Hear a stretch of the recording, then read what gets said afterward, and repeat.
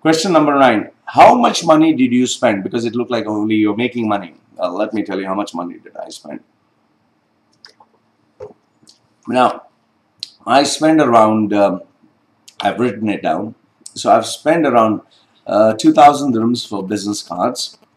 I spent around 1,500 for food. Okay. And that was not all from GITEX. I bought a lot of food from outside.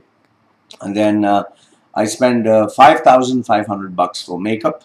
I spent 1,500 for phone calls because I had to call people, advertise, tell them about what was happening. Then I spent another 1,000 for gifts. And yes, I did spend another 500 bucks for medicines.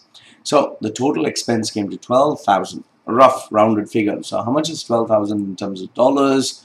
12,000 divided by 3.65 in terms of dollars. So I spent a total of $3,288 I spent as my own personal expense, which I did not get refunded for this event. So obviously I had to invest in myself, and this is how much I invested.